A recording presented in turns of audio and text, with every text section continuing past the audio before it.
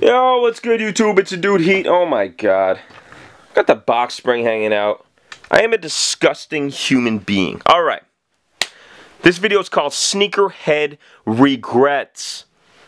The ones that got away. I know you guys all have a pair or two that you were like, God damn it. Looking back, what did I do? Why didn't I cop them? I got two of them for you. They're both from 2014. We're almost wrapping up the year. I gotta share them with you.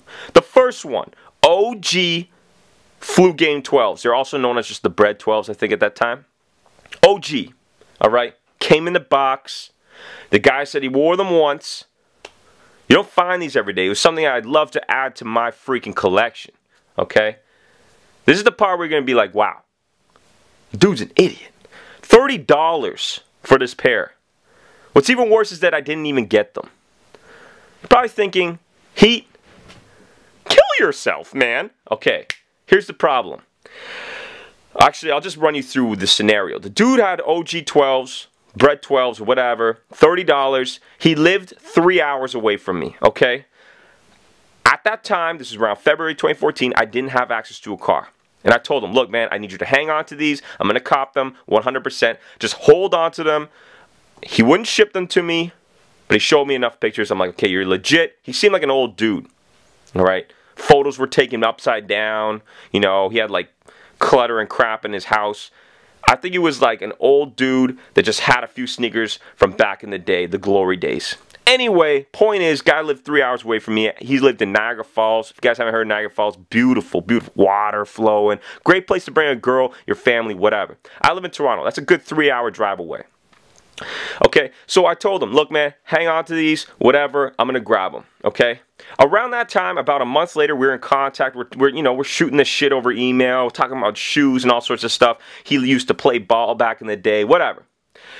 Around that time, I had my email freaking hacked. I get this notification on Hotmail, hey, your email has been, has suspicious activity, it's been accessed in Russia, please change your password. I'm like, oh, okay, goddamn. The damn Russians. I go ahead and change it. The dudes changed my security question. Alright, to some obscure question I couldn't answer. Point is, called MSN or whatever. Tried to contact them over email. Couldn't get through, couldn't figure out. So that email is still stuck in the abyss. I can't even access it. But the guy's contact information is on there. So, I mean, that's the first, I guess it's kind of out of my hands. But the point is, I fucked up. I didn't get the pair. If you find a guy and you're in Niagara Falls, ask every old man you see, do you have a pair of OG 12s? Can I buy them off you right now for $30? Cash in hand. That's the first regret. The second one happened around June or July of this year. I went to a swap, meet and greet kind of thing. Some like musician dude was there, I don't know, but it was also sneaker related. And there was a guy, this guy was super desperate. He might have been a little bit of a crackhead, I'm not sure, but he had authentic LeBron 12 or LeBron 11 King's Crown. Okay, they got the gold speckling and all that. That shoe retails for around $275, $300. All right. This guy started off the day announcing to everyone he wanted $150 for them. I think that's still a good price. By the end of the day, the dude was like, I will take $85. Nobody was really looking to buy anything. I had these shoes in hand. He told me that personally. He wasn't like announcing it to everyone. All right, but he was telling me, dude, I'll take like anything, like 85 bucks right now. I didn't even have the freaking money on me. I'm like, you know what, man? I thought about it. This is my size. I can go over to the bank, probably back in like an hour. He's like, yeah, I'm here for the next few hours.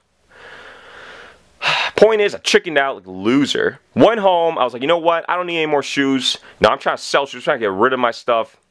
I was in a weird point in my life. I was like, damn, what am I doing? Collecting all these stupid shoes. 24 hours pass. I wake up, cold sweat. I need those shoes. I could never find this guy again. I asked a buddy that was at the event. He's like, I have no idea who the hell that guy was. I don't even know who you're referring to. The guy was a damn ghost. He was a spirit. All right. Point is, I missed out on two huge cops, purchases, steals, which I think might still be out there. I don't think the King's Crown are, but the other ones are still out there. So those are my two regrets of 2014. Passing or kind of losing out or missing out on those OG 12s like an idiot, and passing on those King's Crown for like 85 bucks. That is unheard of. Anyway, That's it. I'm really depressed now, but hey, I know you guys have your own regrets, not even for 2014, but in general. Let me know down below in the comment section, what shoes did you pass on? Do you have any regrets in your sneaker career where you had an opportunity to get something for a steal and you just passed on it? Let me know down below, comment section. I got a really special video dropping tomorrow. Top 5 shoes of 2014. I'm your dude Heat, signing out. Peace.